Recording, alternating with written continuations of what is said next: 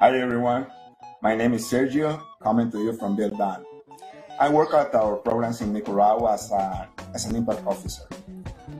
This month, we are very excited to partner with all of you to provide bricks to build schools.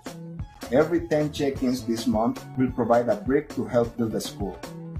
Bildung's mission is to break the cycle of poverty, illiteracy, and low expectation through service and education. One of the ways we do that is by working with rural and economically poor communities that historically have had little to no school infrastructure.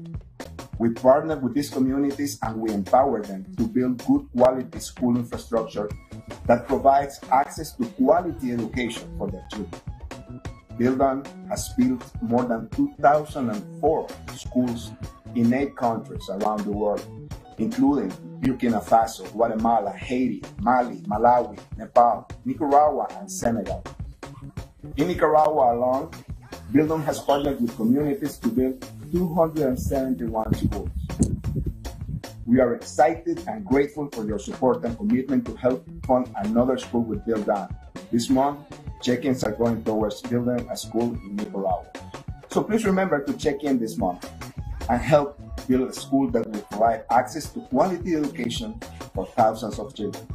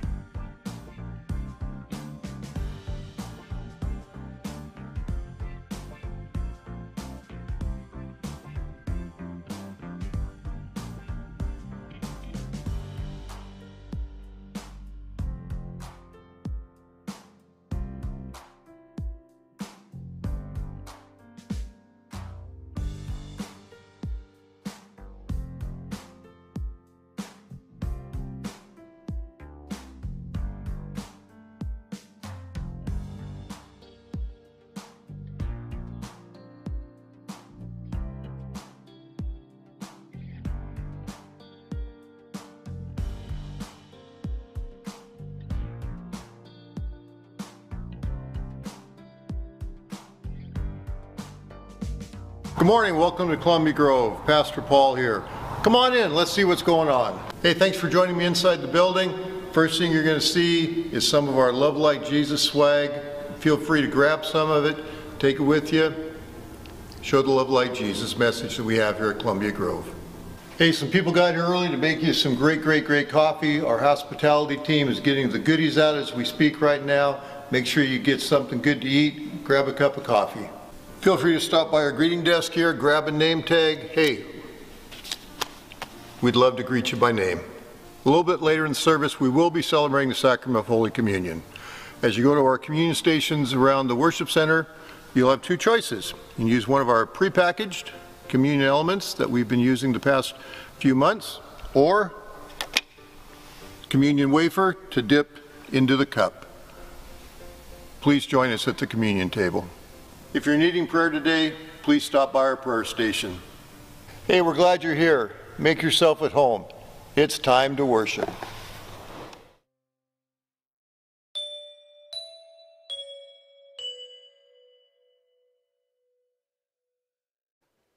Well, good morning, Columbia Grove. Glad to see you here. Let's stand and let's sing. This song's kind of an oldie, but a goodie in the sweet by and by. 1, 2, oh, 1, 2, 3, 4.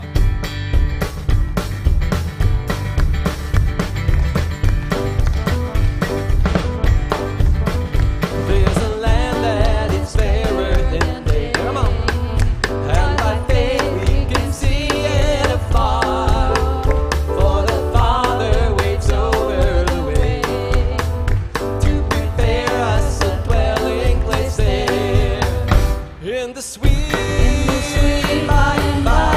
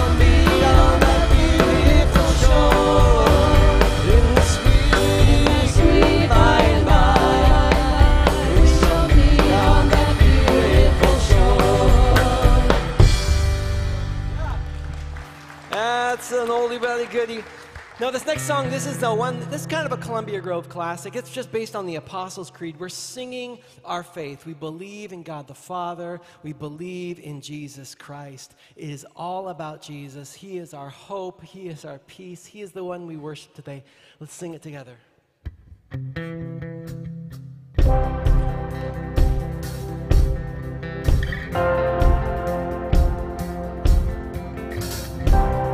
In this time of desperation, there you go. When all we know is doubt and fear, there is only one foundation.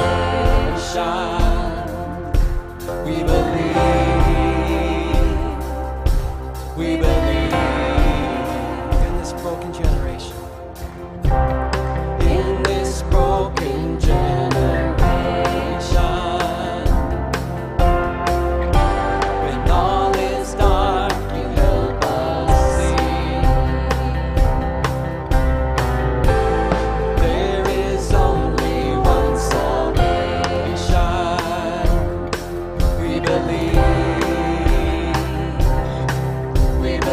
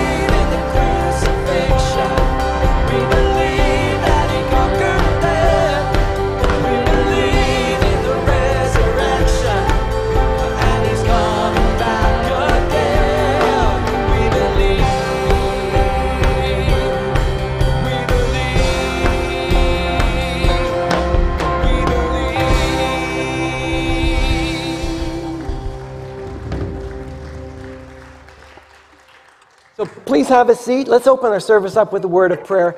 Lord, we believe in God the Father and in His Son, Jesus Christ, and the work of the Holy Spirit. And Lord, we pray that your Holy Spirit would have your way. Thank you that where two or more are gathered in your name, there you are with us. Lord, have your way in our midst today, we pray in Jesus' name. Amen. Amen. Well, if we haven't met yet, my name's Andrew. I have the privilege of being the senior pastor here at Columbia Grove.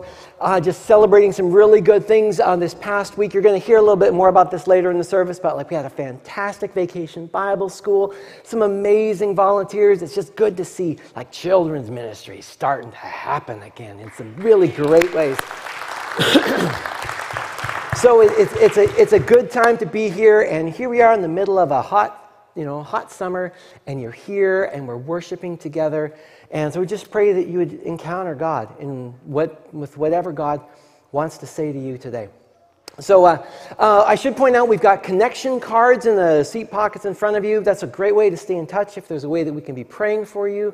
If there's a song request that, a favorite song of faith that you'd like the band to, if we can, to play it, just so we can be sharing in one another's faith and sharing in whatever God is doing in our lives, let us know. And there's going to be some offering baskets that will be passed around a little bit later in the service. You can just put those cards in there. That's a good place for it. I want to invite Heather up. So if she appears a little bit tired, which she doesn't appear. I shouldn't say that. I've been married long enough to know that is never, ever the right way to. Don't ask my age. No. With my apologies and gratitude that you are here today. Don't hurt me. Heather, would you lead us in a time of prayer for our kids? Of course, Okay. Of course. Oh, Father, we just thank you. We just thank you so much for all of the children, all of the volunteers that came this last week. And what a blessing it was to watch and see the interaction between all of the different generations. And we're just so grateful to be able to have a portion of that legacy in our children currently here in Columbia Grove. And we just thank you for that. And Father, I pray over the children that were here this last week, that you be with them as they go, as they're walking with their friends and their family, that you would bless their interactions and bring back to them the memories that they had here with us at Columbia Grove, that it would go with them continuously throughout their life. And we just thank you that we were able to learn and to love and to grow and to be able to share our story and know what it means that you love us unconditionally. And we just thank you for the opportunity to be able to serve. And all with that, I just pray for the volunteers that are currently here to help support and continue to do that and give of their time and of their love and of their piece of their heart to share with the children, Father. And we just thank you, and all God's people said, amen. Can you hear the passion in her voice? So we are so grateful for Heather. So while our kids are getting settled in children's church, and this would be the time to head off to children's church, kids, just take a few minutes and greet a few people around you. Let somebody know you're glad to see them. You can give them a fist bump. You can say, hey, Charlie. You can do whatever you need to do. And we'll put a few social media greetings up on the screen as folks are joining us from wherever they're joining us from. And we'll just jump back into worship in about 30 seconds. So get going.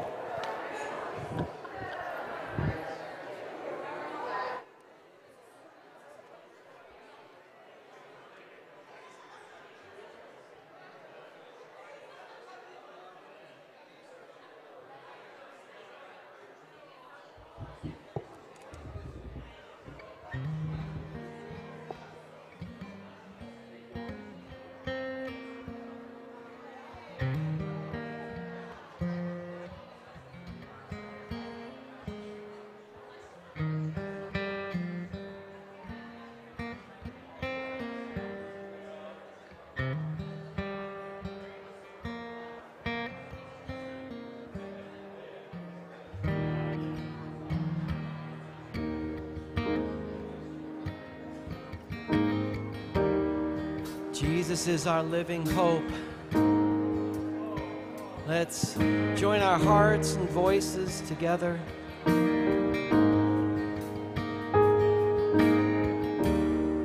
As we remember that in song. How great the chasm that lay between us, how high the mountain I could not climb. In desperation I turned to heaven and spoke your name into the night. Then through the darkness your loving kindness tore through the shadows of my soul. The work is finished, the end is written. Jesus Christ, my living hope. Who could imagine so great a mercy? What heart could fathom such boundless grace?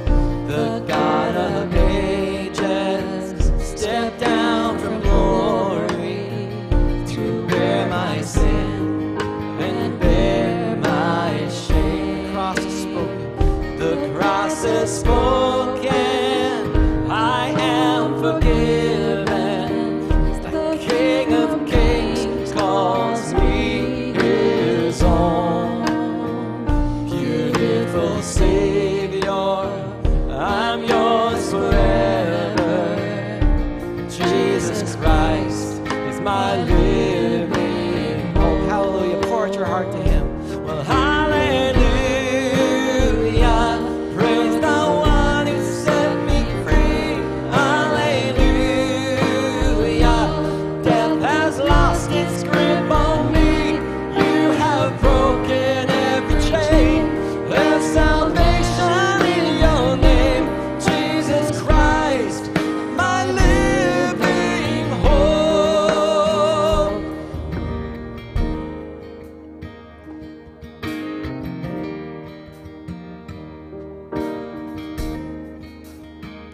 Then came the morning that sealed the promise.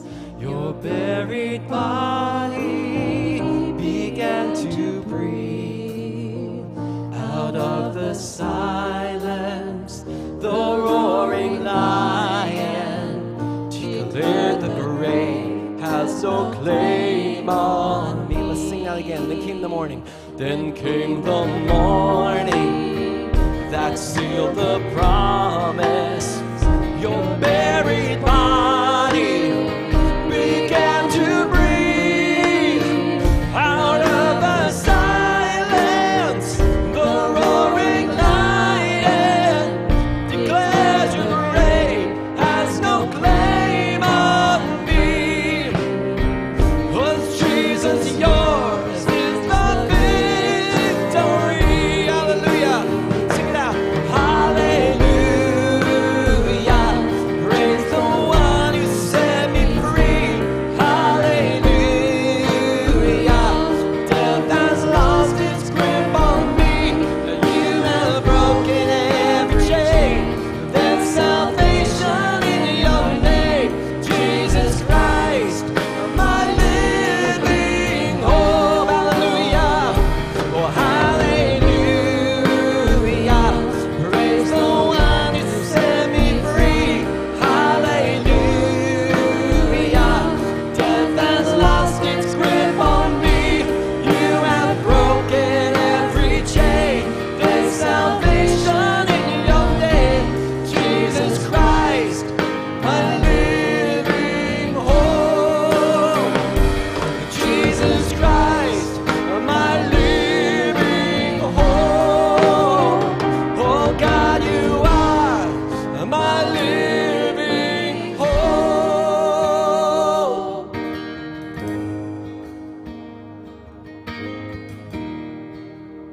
As you're having a seat and we transition into a time of congregational prayer, I just invite you even just under your breath just to whisper that name, Jesus, Jesus. Jesus, you're my hope. Jesus, you're my hope. Just whisper his name under your breath. Thank you, Jesus.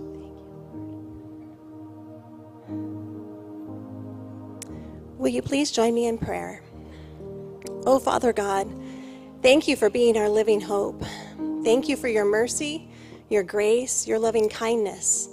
May our hearts never lose the awe and wonder of what you did for us. We want to praise you. We love you, Lord. You are so worthy of all of our praise. Thank you for setting us free from sin, from death, and from every chain that bound us. You are holy. You are perfect. You are in control, and we can trust in you.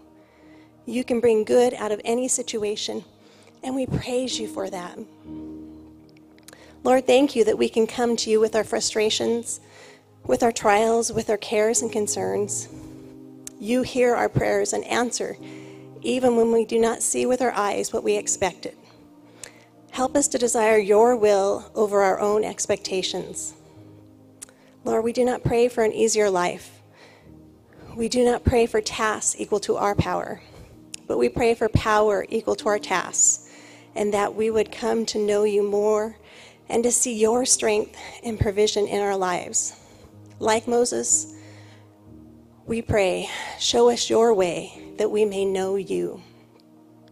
Lord, we thank you for your beauty that we see in your creation.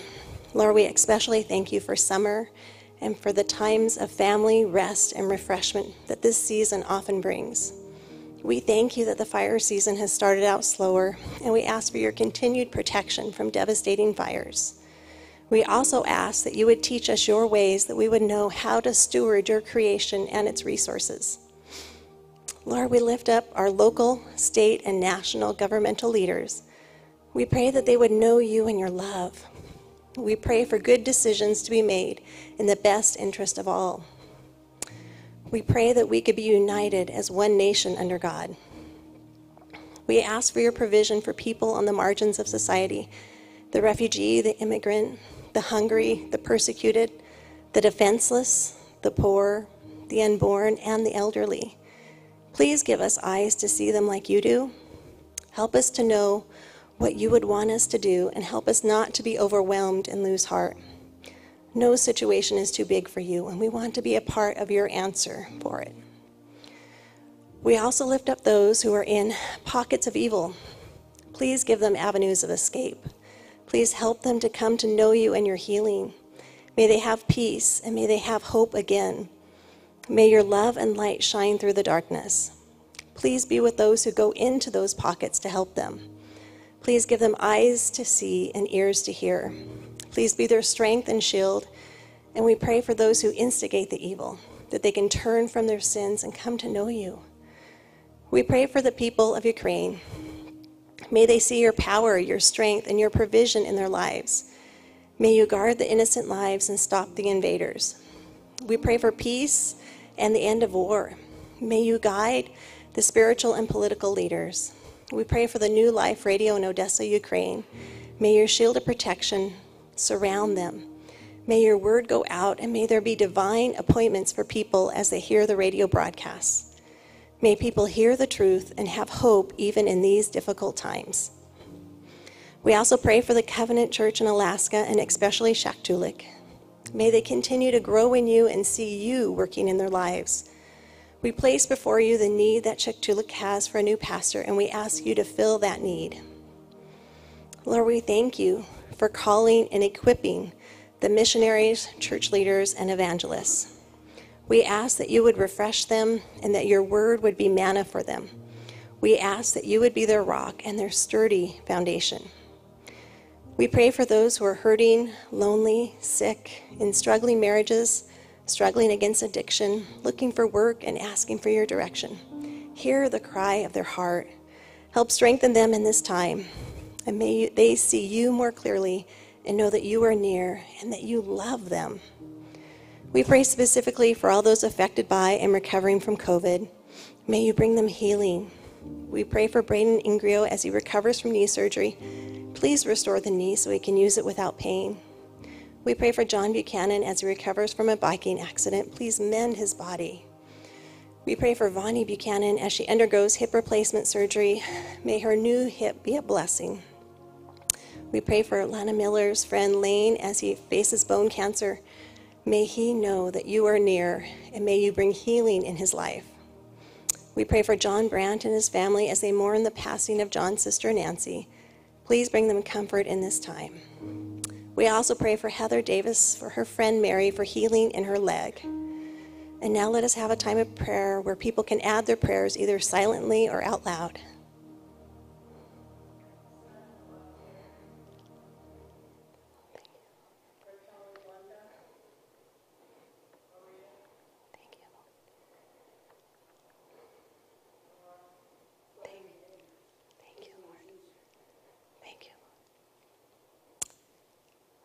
We thank you for hearing our prayers, Lord.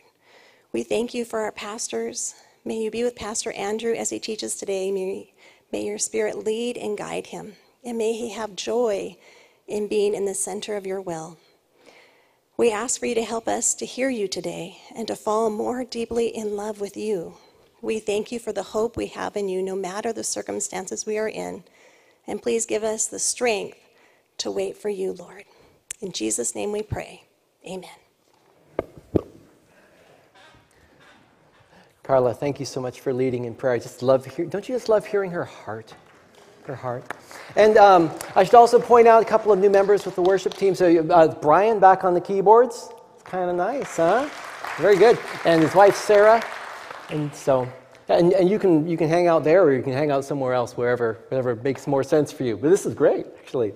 So make sure to give them a warm Columbia Grove welcome. Make them feel like $1,000,000. We love it when people step forward to serve. And we have been blessed with just such a service-oriented congregation. We love making the difference. We love using our gifts. So thanks for being part of that. Now, there have been times in my life where God felt very close and where his direction felt very tangible. I think of the summer that I turned 18 and actually meeting him in a pretty powerful way on the beach of a Bible camp. And it was that summer that some of the decisions, especially the decisions around music and college and things like that, where God changed my direction. And he met me there.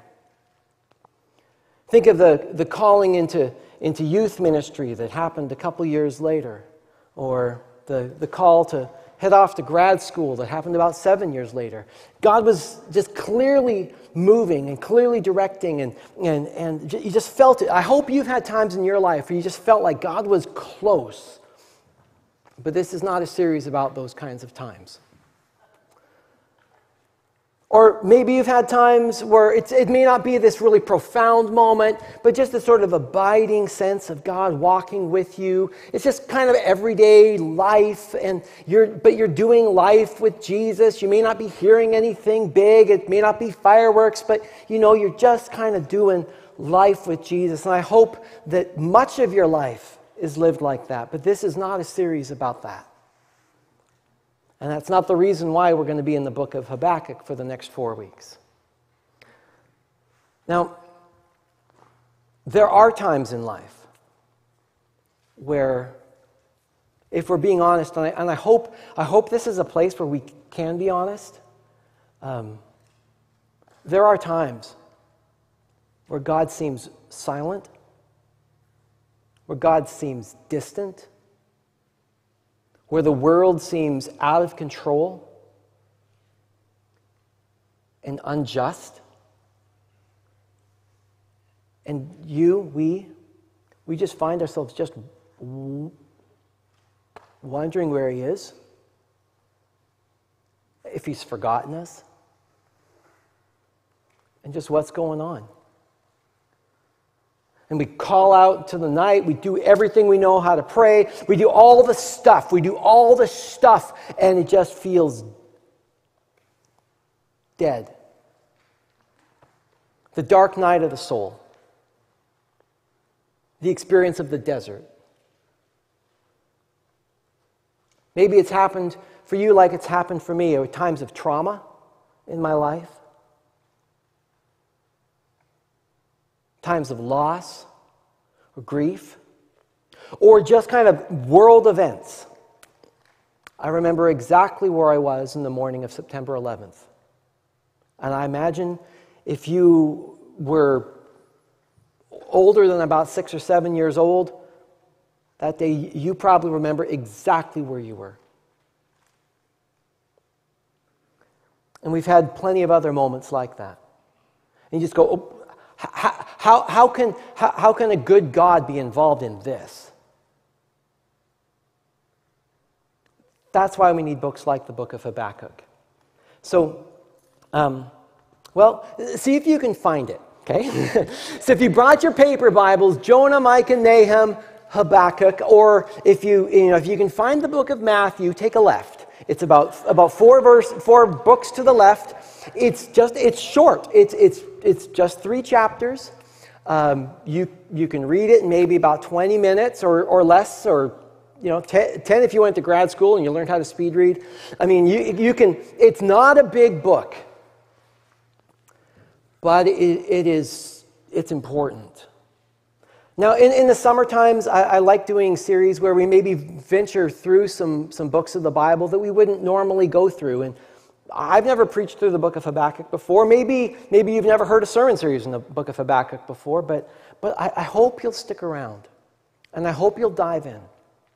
Because it's a book that really helps us understand how to navigate faith when life doesn't make sense. And maybe this is a book you just don't need right now. Maybe at the moment your life is just awesome. You just won the lottery last night, and you got home from your ski boat, and you're off to your log cabin this afternoon, and all your kids are happy, and your grandkids are happy, and you're just wondering what to do with all the money, and we're going to pass the offering plate, so you have some options for that. But you're having just such a great day that you just don't need to worry about this, and in which case, store it.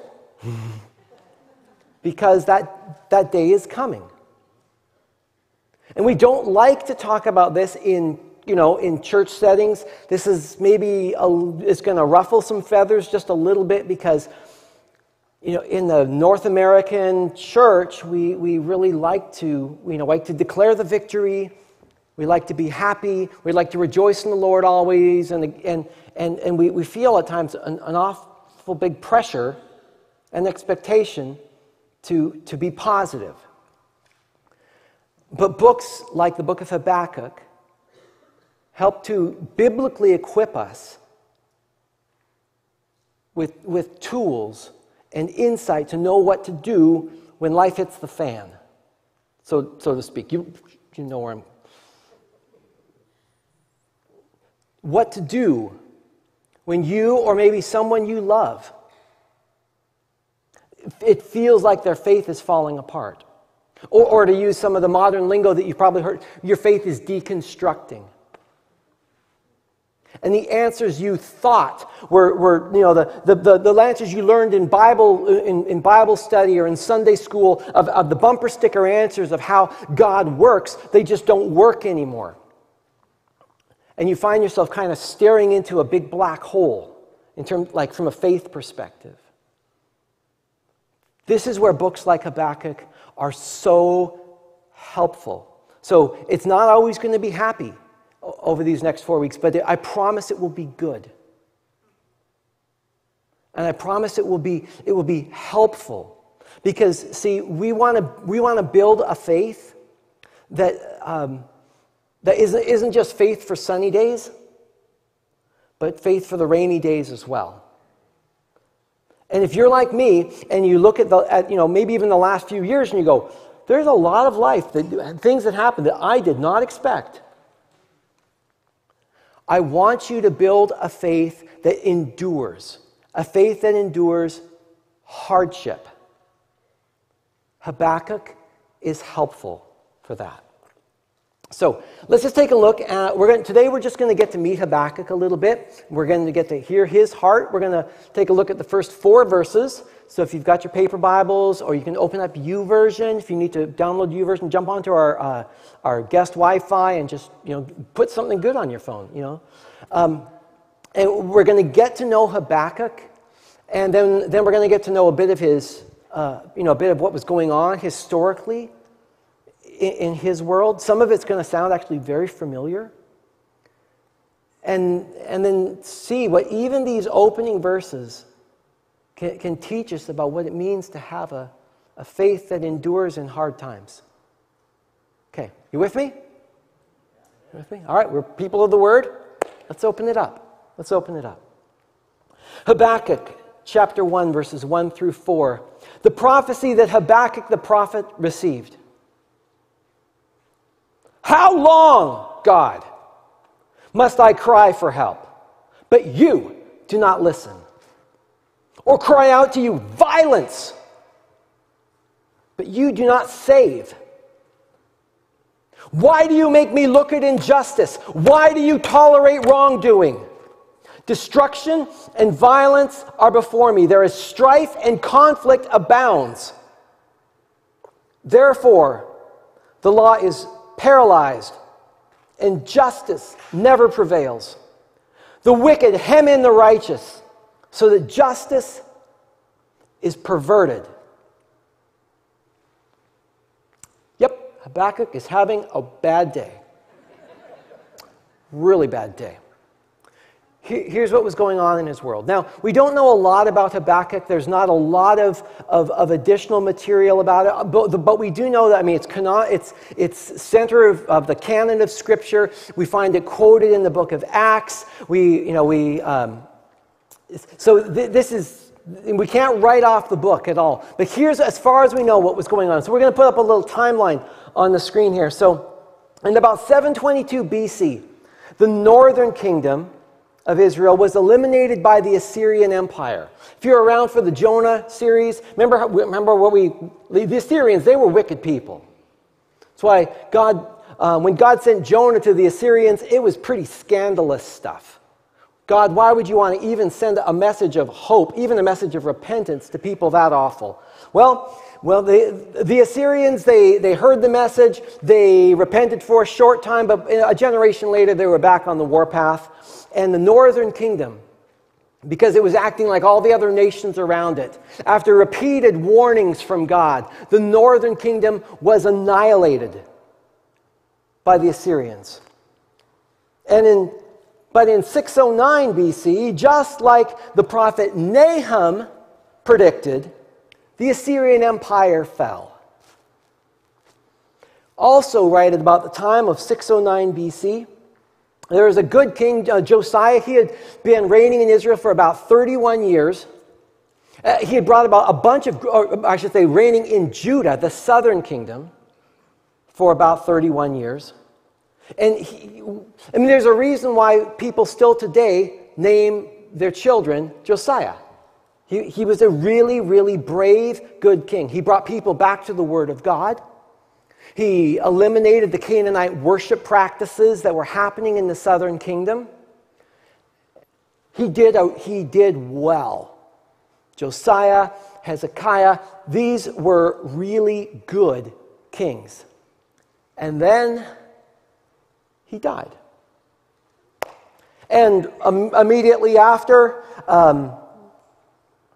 Jehoaz became king, and then in 609, Jehoiakim, who nobody names their kids after. At least I hope you don't. Please don't. If you have a son or grandson, please don't name your son Jehoiakim, because his was not a good legacy. And Jehoiakim, when Jehoiakim came into power, the standards in the southern kingdom fell apart. And the people started to return to the ancient Canaanite practices. And as Hezekiah starts to write, it's maybe 2 or 3 years into Jehoiakim's reign. Now, here's where some of these things may start to feel very familiar. It is alarming sometimes, isn't it, how fast negative change can happen? How fast a crowd can turn into a mob, can turn into a riot.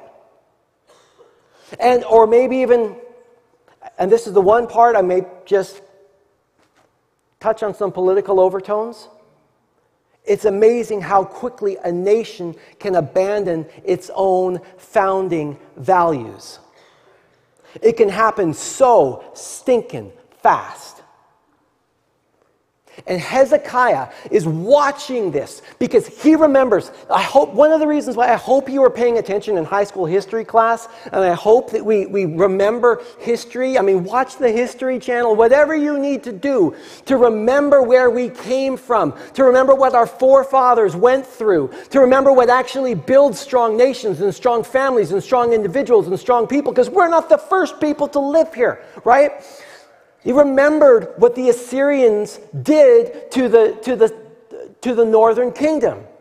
And remembered that the northern kingdom fell because of its own corruption.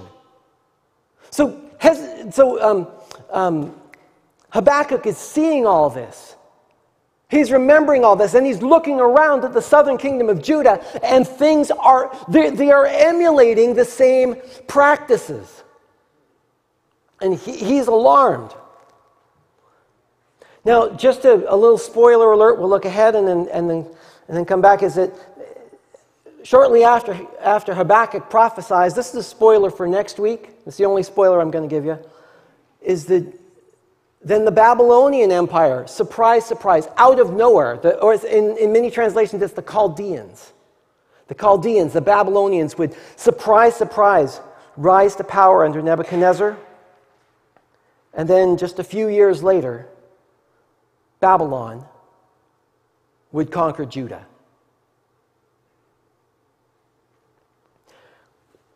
So Hezekiah finds himself seeing all this, seeing this rapid collapse of the nation around him. As the nation goes into and reverts to some of the Canaanite practices, the same Canaanite practices that were the downfall of the northern kingdom. Now, the Bible sometimes uses terms like idolatry, right? Say that with me, idolatry. Now, when we hear about idolatry in the Bible, that might seem like a bit of a head scratcher, like, so why is that such a bad thing? You know, so maybe there's like little statues, like when you take your pastor out to lunch, hint hint, at a really good Thai restaurant, hint hint hint, and there's that cool little like baby Buddha, you know, up on the wall with the incense, and you're like, is that what we're talking about? No, and the answer is no. Now, I'm not saying that little baby Buddha is a good idea, because the little statues, whatever they might be, it's like the lucky rabbit's foot that you've got, or the horseshoe. This is more superstition, and if you actually honestly put your faith in it, it is foolishness, it is folly. But that's not what the Bible is talking about when it talks about idolatry. I mean, it's sort of about that, but it's much, much more. See, in ancient Canaan, there were two dominant kind of God figures. You have Baal and you have Asherah. Baal was a god of prosperity and power. Asherah was a goddess of fertility. And when people were worshiping Baal, I mean, it was a pretty wild scene. The issue in Baal worship that caused God so much concern, beyond the fact that the Israelites were worshiping a false god and putting their faith in something that could not save them, is in the very act of worshiping Baal. The high point of worship would be to sacrifice children to the statue. In case you're wondering, that's a really bad thing to do. And in Asherah, the goddess of fertility, the temple practices would be extremely sexually excessive. I'm just looking around the room, okay, I don't have any young children in the room. Okay, so there's Asherah poles. You read about these in the Bible, Asherah poles. Asherah poles were functionally phalluses. And so you can explain that to one another if you're not sure what that is. And so what was happening in Asherah worship, around the Asherah poles, was pretty intense stuff. These are things that if you participate in worship in those ways, it will leave an indelible mark on your soul. And it's not just you engaging in a personal act of folly. This is way deeper than just showing up at Woodstock, you know? Though it's at least that. These are acts that as you participate in Canaanite worship, you cannot walk away from it unchanged.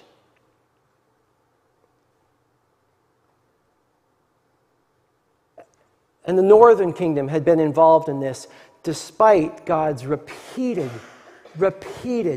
admonitions to not. And Habakkuk is looking around the southern kingdom, and as far as we can tell, this is what's starting to rise up again. The people are turning their backs on the one true God, and they're turning their hearts toward the Baals and towards the Asherah and those worship practices. And it's corrupting to the soul. And so Habakkuk, he starts looking around. And it's no surprise, and we're going to read back through verses 1 through 4 again. It's no surprise that he calls out, "How long, God, must I cry for help, but you do not listen? I cry out to you, violence, but you do not save. Why do you make me look at injustice? Why do you tolerate wrongdoing? Destruction and violence are before me. Therefore, strife and conflict abounds. Therefore, the law is paralyzed. The people have heard what to do, but they are not doing it. And justice never prevails. The wicked hem in the righteous, so that justice is perverted." And poor Habakkuk just feels like God has abandoned him. And perhaps by extension, it feels like God has abandoned the nation. Now maybe there's parts of Habakkuk's story that start to feel just a little bit familiar. How you can spend years and years and years and years trying to build something up that's positive and something that's good and makes a positive contribution, and it just takes moments, seconds, days, one act, one person, one rotten egg, whatever it is, to feel like all that's just starting to crash down around you. Oh God, was it even worth it?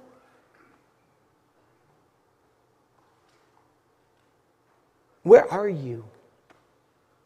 Don't you see what's going on down here? Don't you care? You call out into the night, and just like my voice echoing in the room right now, that's all you hear. Your voice just calling out into the night. And Habakkuk feels distant from God. And that's the first thing we need to acknowledge together, is that God's silence feels like distance. We call out to God, we hear nothing back. Those same warm, fuzzy feelings that you had when you're 13 years old at youth camp and you just felt the Spirit call, and it's not there anymore. Or that peace you felt in the hospital room as you're praying next to your mom. And yet, but this time, it's an even greater crisis, and there's nothing. That sense of strength you felt as you were facing the challenge in your 30s, and God was there, and you knew what to do, and now it's not.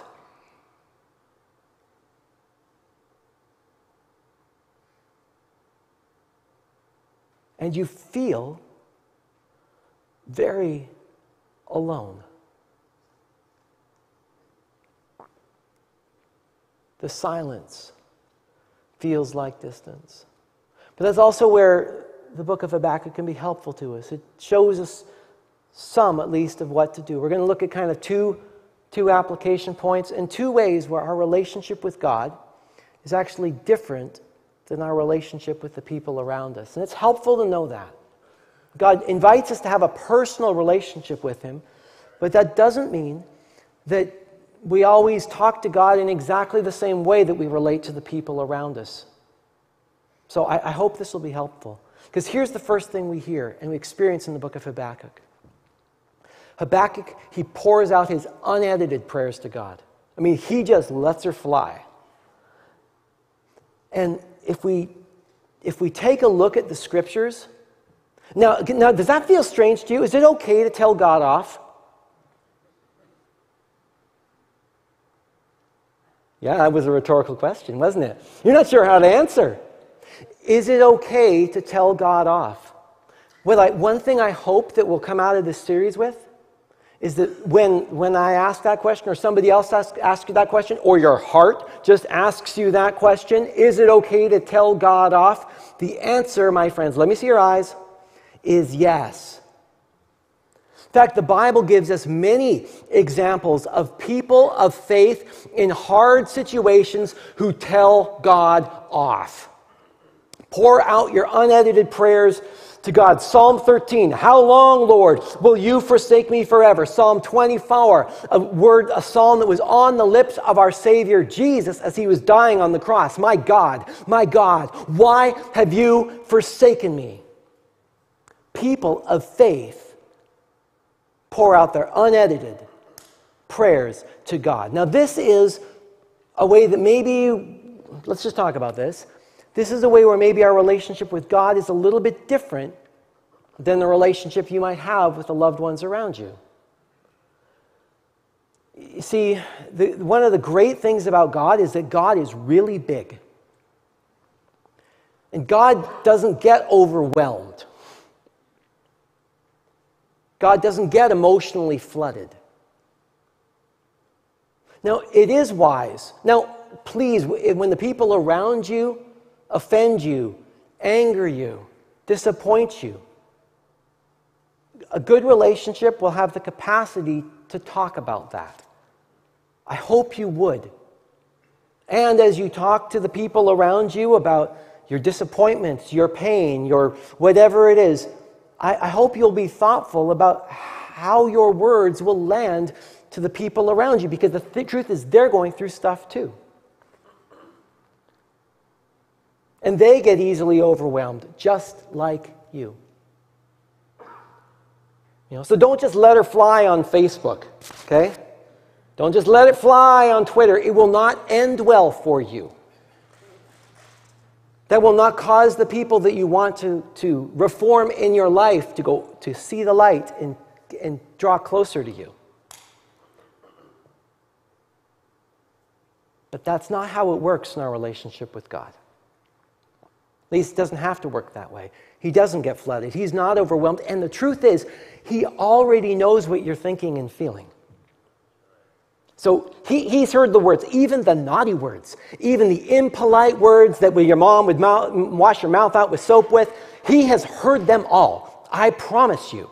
And so it is okay. It is okay in those safe situations to really honestly let it fly.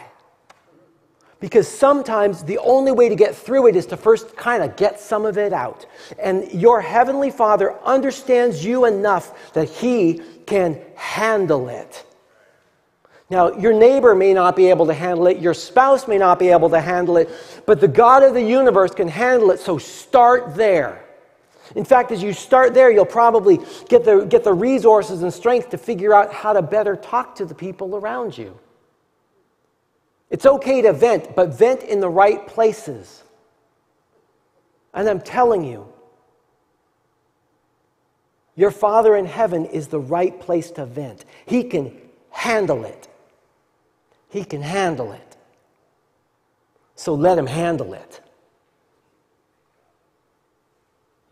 He's not waiting for you to get your life together, to get your words polite, to look your Sunday best, to have your church words ready to go. He's not waiting for you to do that in order to hear from you. He wants to meet you in the dark, in the pit, face down on the pavement. He wants to hear from you hungover. He wants to hear from you when you're full of shame. He wants to hear from you on the day that you wake up and you realize, how in the world could I have done that? He's right there. So pour it out to him. Give it to him. He can take it. That's good news. And the second thing that we see in Habakkuk is the foundation that enables him to pour out his unedited prayers to God. And that's that even when the world around him looks like it is filled with destruction and injustice and violence, the very reason that Habakkuk is pouring out his complaint to God is he knows that God has actually promised to work for our good. So that's the second thing we can remember. Let's remember his promises. Like the promises he gave the nation of Israel in Deuteronomy chapter 31, be strong and courageous, do not be afraid or terrified because of them, for the Lord your God goes with you. He will never leave you, nor forsake you. Or the words that Jesus left with his disciples before he ascended up into heaven in Matthew chapter 28, and surely I am with you always, to the very end of the age. We can call on God to keep his promises. When the circumstances around us don't line up. Call on God to keep his promises and remember his promises to you. Because God's silence, it does feel like distance. It really does. Let's just be honest about that.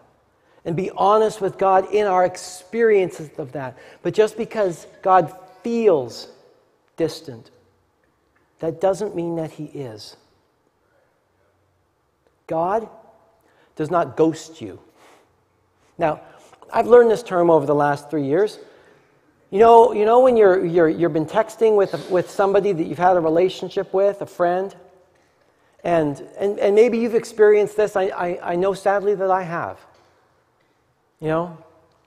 And this has been a season where there's been all sorts of just cultural, all sorts of division and changes. I mean, I'm not going to ask for a show of hands, but who here has lost a friend because of a Facebook post? Well, so ghosting culturally is what happens when you're reaching out to someone that you thought you had a relationship with and they just don't respond at all, ever. It's like you're a ghost. Friends, God does not ghost you. And when you're calling out in the midst of the night, that doesn't mean that he's left. It doesn't mean he's abandoned you, and it doesn't mean he doesn't want to hear from you anymore. Now, it might mean that he's, well, and this is one more spoiler alert before next week. It might mean that he's doing something behind the scenes that at the moment you can't fully understand. And it might mean that he's actually looking to develop something in you through the silence that can only be built by the silence. Remember when our girls are, well, now they're virtually grown. Our youngest is 18. She's at camp. She'll be home next week. Okay. Although I'm on vacation next week, but the week after that we're back and we got a cello player again. It's gonna be awesome. Okay. Now, when they were younger, okay, Who here remembers when you had like a 1-year-old or a 2-year-old and you're trying to put them to bed at night? Okay, let's see some show of hands. Right. And so I remember having Lauren there's tricks. There's daddy tricks, you know. And I remember, and her head would be right here, and her body would be it was like a football carry, and I would just rock her. Or if she was face up, I would do this trick. I would run my finger along the bridge of her nose. Just try doing that for a second. You know how it makes you want to close your eyes? Because I knew if I could get her eyes to close for about 3 seconds at a time, she'd be out. Okay. So I would do that. She's still in her 20s. If you go and you do that, she's like, okay. Don't tell her I told you that. I'll get in big trouble. Now, although Jacob, that's her husband, if you're watching, go for it. Okay. So, but just we got daddy tricks, these things that you do, and you put your child finally falls to sleep. And maybe you remember doing this. And then you carry your daughter. You know, this person you would literally do anything for. And you place her in the crib, and then you walk away. Because this is a volatile situation here. Because she doesn't realize how beautiful sleep is. And sometimes maybe you've gone through this. And sometimes she would stir. And she would start to cry. And there were times now you learn to listen to different kinds of cries. But there's some forms of crying. You like, for her own good, you want to give her a chance to soothe herself and to settle herself down. And she's crying out for her daddy. Or at that point, more likely, mommy. Truthfully, mommy's the rock star, daddy's just the accomplice. But, she is crying out. And she's in the dark. And her parent is not responding. And what she doesn't know is that you're pressed on the other side of the nursery door. And you are listening to everything, and it's killing you. Because there's a big part of you that just wants to run in there and pick her up. But you know, at this moment, the only way that she's going to be able to grow and be able to handle some of the hardships in life is at least with this. Now, you'd come in for a crisis, that's the truth. But at least for this moment, you've got to let her cry it out.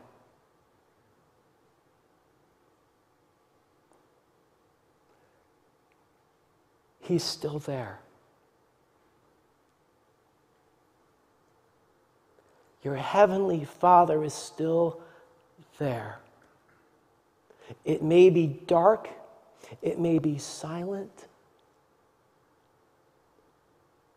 but He's still there. Maybe you're going through a moment like that this morning. If so, I'm glad you're here. I'm glad you're here. And I hope this can be a safe place where we can start to process sadness and pain together. A healthy church is not always a place where it'll be a happy place to be. It'll be a welcoming and safe place to be, but that doesn't mean that every story we share with one another needs to be a victory story. This is a safe place, and I want it to be a safe place where we can be real about pain, about sadness, and about the times when the bumper sticker answers that we've been raised with start to fall apart.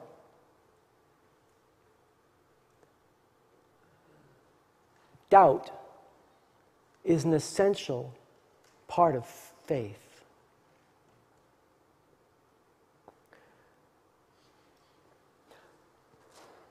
I'd like you to try a little prayer exercise with me. This one is one that it's a buddy system, okay? So if you're sitting next to somebody, I'd like you to do this, or if you can, if it's a group of 3, make a group of 3. If you're joining us online, maybe if you're sitting next to somebody, do this together. If it's just you solo, well, it's just you and me, okay? Actually, could we bring the camera in just a little bit closer? I'm going to need a little bit more of a close-up in order to do some of this. So as you're sitting next to somebody, if it's appropriate, either put your hand on their shoulder, or if you're married to them, you can just go ahead and grab hands. But hand on their shoulder, grab hands if it's appropriate, okay? And I want one of you to say to the other one of you, I'd like you to say, as you're holding hands, or you got a hand on their shoulder, speak this to the person next to you. I'm still here. Now, you believe that, right? That's right. Now, you get to decide between the two of you. One of you needs to close your eyes. So you decide, or of the threesome that you've got, I need one of you or two of you to close your eyes. Okay? So pick. You can pick. You can rock, paper, scissors, go. Okay? Figure it out. Somebody is going to close their eyes. Somebody got their eyes closed in the duo? Okay. Now, with the other person, I'd like, if you had your hand on their shoulder or you're holding hands, I'd like you to remove your hand. Take your hand off them. And say it one more time. I'm still here. And you believe that, don't you? Okay. Now, with one person with their eyes closed, and the other person, okay? I want you to do this one more time, but I'd like you to do it this way. So watch me closely. To your partner, say this.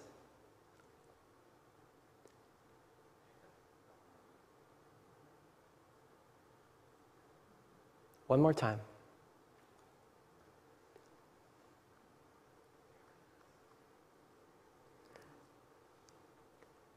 And now I'd like you, if you had your eyes closed, I'd like you to open your eyes. Do you know what? They're still here. Right? Let's pray together. Lord, thank you that you're with us, not only in the days that are sunny and moments that feel clear and victorious, but you're also there on the days that feel dark, where our hearts are heavy, where the world is falling apart. God, we recognize that our life with you is not always going to feel good. It's not always going to be clear. It's not always going to be up and to the right. It's not always going to feel like one victory after the other. We recognize that a sincere life of faith will at times feel like darkness, like sadness, and like defeat. Thank you, God, that in those moments we can still come to you. And friends, even as we're praying, maybe this is just something you do under your breath for a moment, but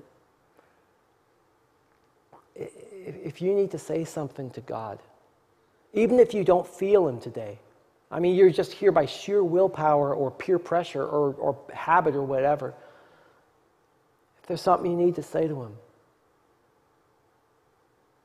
Say it. Give it to him. He can take it.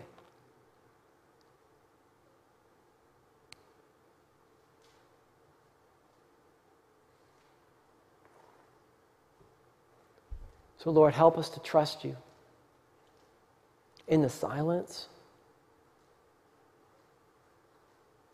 in the dark,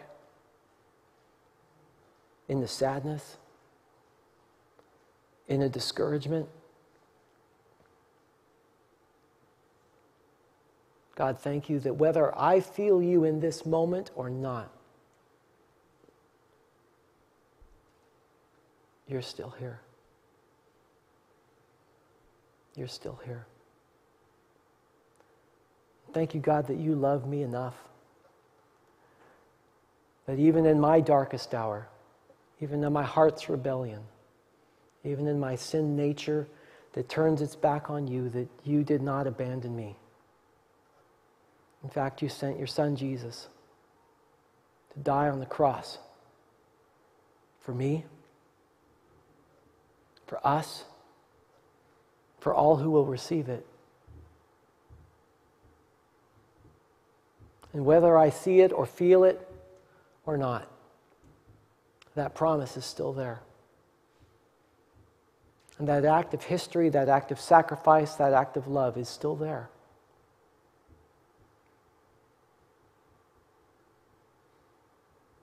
So, Lord, help me to trust it. And friends, with heads still bowed and eyes still closed, if today is a day that you want to start your relationship with Jesus or restart your relationship with Jesus, and you would just like the privilege of, you just want somebody to acknowledge it and just to see it, I will not put you on the spot. We're not going to make you do anything weird. But if what you just want to express in some way today is, God, I'm coming home. God, I'm coming home. I know you're still here. I would love to have the privilege to just discreetly, we'll do it as a group, but to pray for you. And so if you're rededicating your life in some way, can we just make eye contact? Just look up. I see you, I see you, I see you, I see you, I see you. I see you. Lord, thank you that even around the room right now, there's people that are connecting with you. Thank you that you're there. That even when we don't see it, you're working. Even when we don't feel it, you're working. Lord, help us. Help me to trust you. And all God's people said, amen.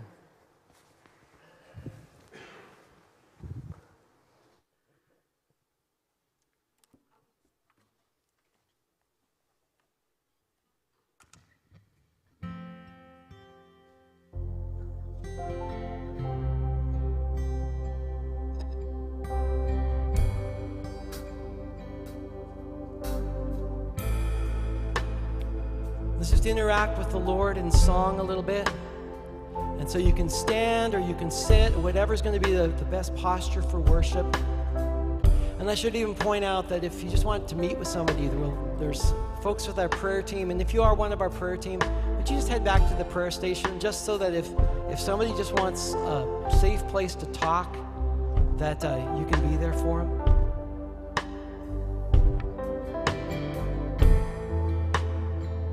You are here, moving in our midst, and I worship you. I worship you.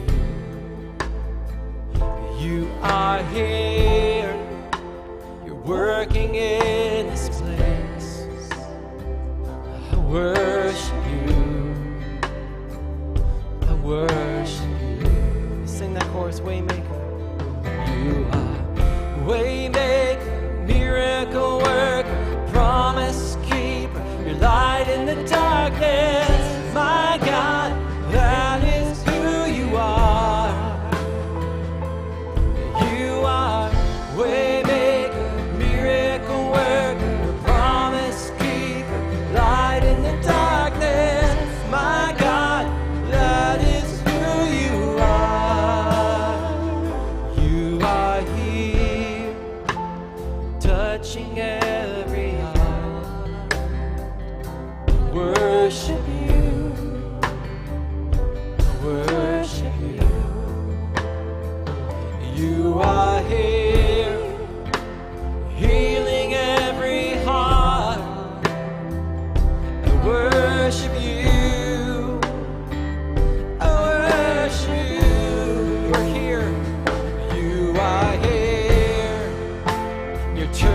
lights around. I worship you. I worship you. You are here. You're mending every heart. I worship you. I worship you, Lord. Waymaker, miracle worker, promise keeper, light in the darkness. My God, that is who you are. Sing it out to him. Oh, waymaker, miracle worker, promise keeper, light in the darkness. My God, that is who you are. Oh, that is who you are. That is who you are. That is who you are. That is who you are. That is who you are. That is who you are. That is who you are. That is who you are. 'Cause even when I don't see it, you're working. Even when I don't feel it, you're working. You never stop, you never stop working. You never stop, you never stop working. Even when I don't see it, you're working. Even when I don't feel it, you're working. You never stop, you never stop working. You never stop, you never stop working. Even when I don't see it, you're working. Even when I don't feel it, you're working. You never stop, you never stop working. You never stop, you never stop working. Even when I don't see it, you're working. Even when I don't feel it, you're working. You never stop, you never stop working. You never stop, 'cause you're the way maker. Waymaker, miracle worker, promise keeper, light in the darkness. My God, that is who you are. Waymaker, miracle worker, promise keeper, light in the darkness. My God, that is who you are. That is who you are. That is who you are. That is who you are. That is who you are. Even when I don't see it, you're working. Even when I don't feel it, you're working. You never stop, you never stop working. You never stop, you never stop working. Even when I don't see it, you're working. Even when I don't feel it, you're working. You never stop, you never stop working. You never stop, you never stop. One more time. 'Cause even when I don't see it, you're working. And even when I can't feel it, you're working. You never stop, you never stop working. You never stop, you never stop working.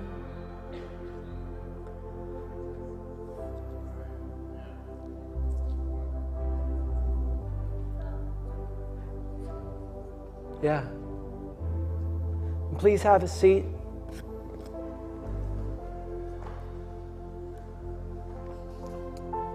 So, Lord, as we offer a portion of what you have given to us back to you, Lord, we pray that you would be honored by these gifts, by these acts of trust.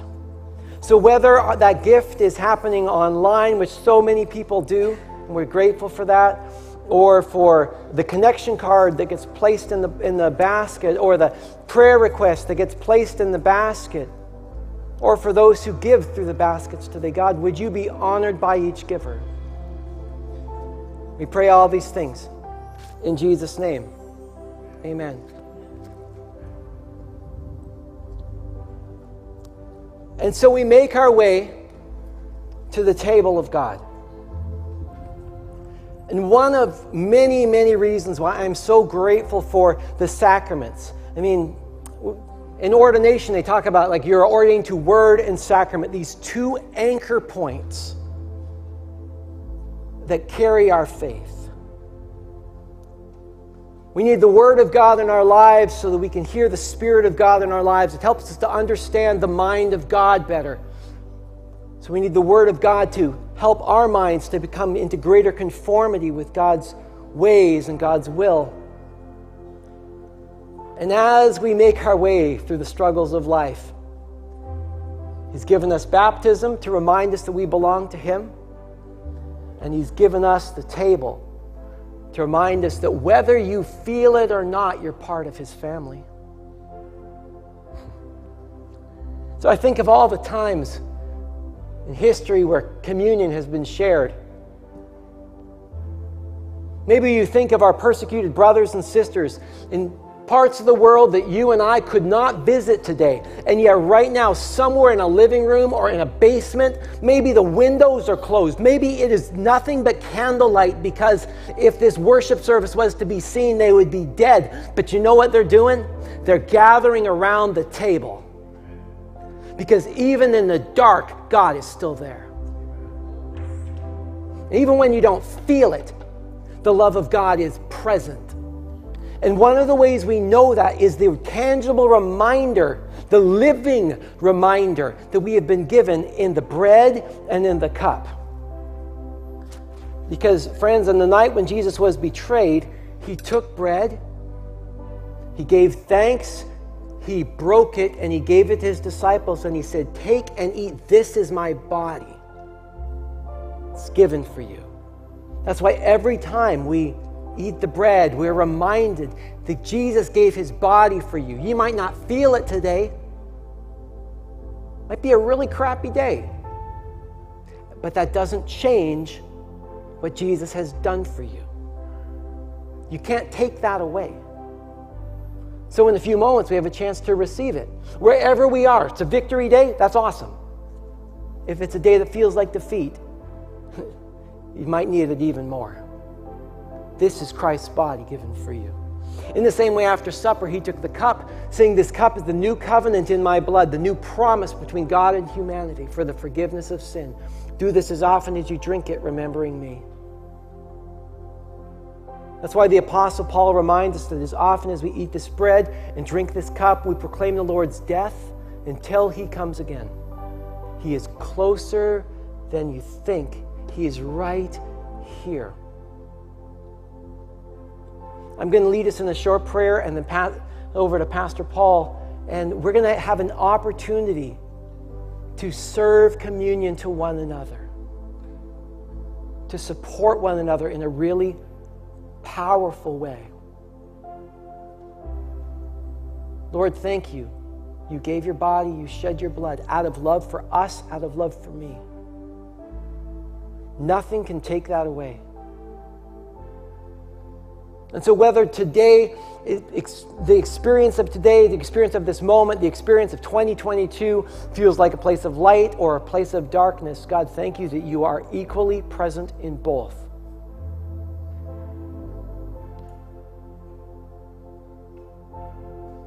You gave your body, you shed your blood for us. We remember that, Jesus. Amen.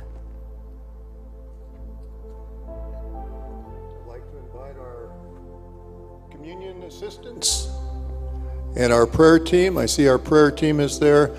Friends, today, if something's on your heart, especially after that sermon today, if you just want to talk to somebody, have somebody listen, go back to our prayer team. They'd love to pray with you, and always remember what's prayed there has stayed there. In a few moments, we'll be taking communion.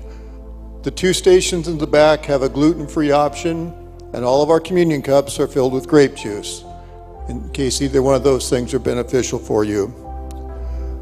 Friends, there are 4 communion stations around the building. As you go up to the communion station, you can take a wafer, The communion assistant will say your name if you have a name tag or if they know you. This is Christ's body given for you.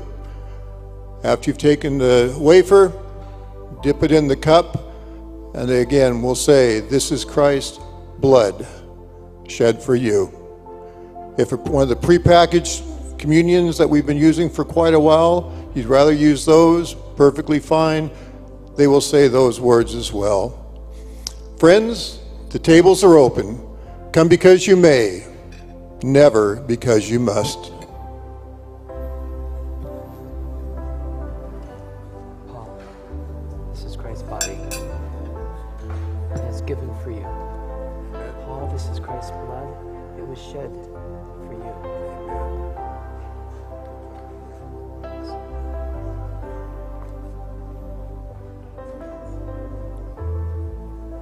Andrew, Christ's body given for you, Christ's blood shed for you.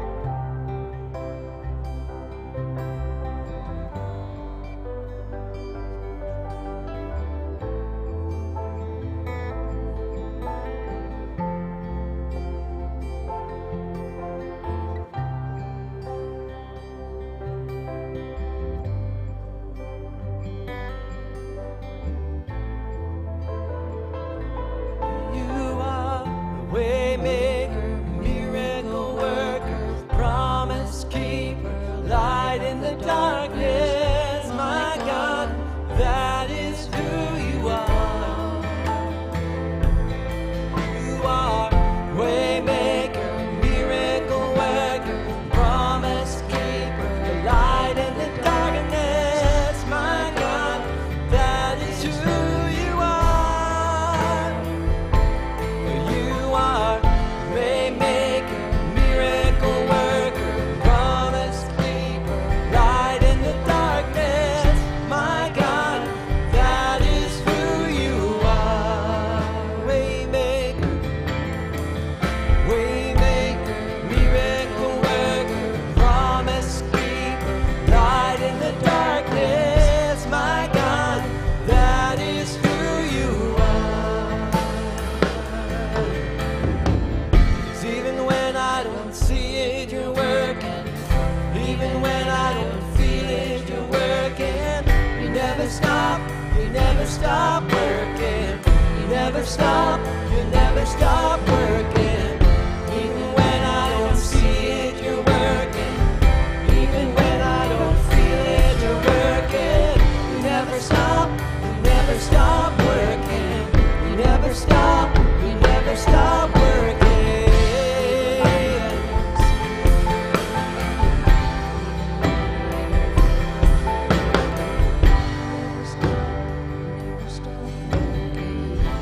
Friends, please rise as we say the Lord's Prayer. And if you're watching online, I'd encourage you to rise and mouth out the words as well. Our Father, who art in heaven, hallowed be thy name. Thy kingdom come, thy will be done, on earth as it is in heaven. Give us this day our daily bread, and forgive us our sins, as we forgive those who sin against us. Lead us not into temptation, but deliver us from evil. For thine is the kingdom, and the power, and the glory, forever and ever. Amen. Have a chair real quick. We'll go over a couple quick announcements. First announcement, right after church service, well, we'll give you a couple minutes to grab a cup of coffee and a goodie. We're going to have a membership class. If you're a guest today, first time you've ever been here, you're welcome to that class as well. We'll kind of look underneath the hood of the Covenant Church as a denomination, give you some information about Columbia Grove itself, and it's just one of the processes that we have for membership. Maybe you've been through a membership class before, you haven't turned in your paperwork, you got a few questions, come on in and sit down. Love to have you in there as well. It'll take about 60 minutes, 90 minutes at maximum, but just outside those doors, about 5 feet to the left and go forward in our cafe room. We'd love to see you there in a few minutes. The last Sunday of the month, August 28th. It's been kind of our way we do things here with the North Central Washington Fair. Once again this year, Columbia Grove will be having a church service on the fairgrounds, worshiping on the fairgrounds on Sunday, August 28th, 10 o'clock in the morning. The service will also be simulcast here in the building. So if you don't want to go to Waterville, you can see the service right here on the big screen, and we will do communion and those things here that Sunday as well. Next Sunday, we will have discounted tickets to the fair for next Sunday only. So show up next week, get yourself a discounted ticket, go up to the fair and enjoy the fair. And I think Heather finally got a couple winks of sleep and would like to give you an update on Vacation Bible School. Well, I just wanted to give you guys an update as to how everything went. So we had Vacation Bible School Monday, Tuesday, Wednesday this week. And being it my first attempt to run this, it felt a little bit like a Mack truck ran over me on Monday. But I had an incredible amount of volunteers. And I'll try and make it without tearing up because it just was so blessed to be able to be supported by the amount of people that were there daily and that had been praying for us, that asked for anything that we needed help with. It was incredible. But we had, Monday we had 18 kids. Tuesday we had 19. Wednesday we had 16. And I actually had 2 boys that don't go to church here come up to me because they were going to miss Wednesday. And he was really upset, and he wanted me to mail him his packet and his snacks. So, Aaron, if you are watching, sir, I have not forgotten. So, but they had a great time. We had a total of 17 altogether volunteers that helped assist this. So, it's amazing. Yeah. We had, and if you're here, I would love for you to stand up and be recognized by the congregation if we have time. Do we have time for that? Okay. You got the microphone. Oh, sweet. It's like I got control of the radio, right? Yeah. So for our teachers, we had Haley Townsend, Ailette Ness in the back there, Lauren Nowak, I think she's here. Yep, there she is.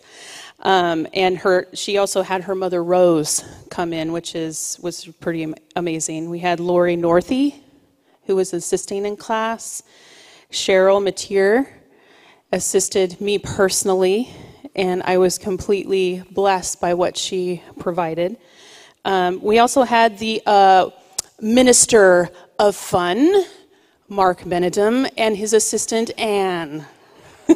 They were in charge of outdoor activities, and I can tell you that this was the most anticipated, other than the snacks, the most anticipated thing of the day. Is it time yet? Can we go outside? And then Sarah Floyd and my daughter-in-law, Ashley Mills, took care of Wednesday's activities, and we got seriously wet. They had a blast. We had water balloons, all kinds of stuff. I had Miriam Silvernail and Loretta Beck. I know that Loretta is here. They took care of the registration table and snacks, and it just completely blessed me by giving their input and assisting with making things go smoother every single day. I know that I had people with help with snacks, which was to provide, which was Loretta Beck. She brought some snacks. Michelle Torgeson assisted. Barb McCardle. And then I also had some much needed technical assistance from Brett Floyd. Thank you, Jesus, that he is here to assist us with what he does. He is amazing. And Andrew Thompson, who helped me figure out all that stuff back there. So it's not my strong suit, and I can tell you that God provides. Whenever you are in your weakness, God provides. He gives you the people, and he brings that to you. So never, never, never be scared to step into anything that you haven't done before, because he will show up in ways that you never anticipate. And so, anyway, I just am so grateful for our volunteers and looking forward to connecting with you individually. But anyway.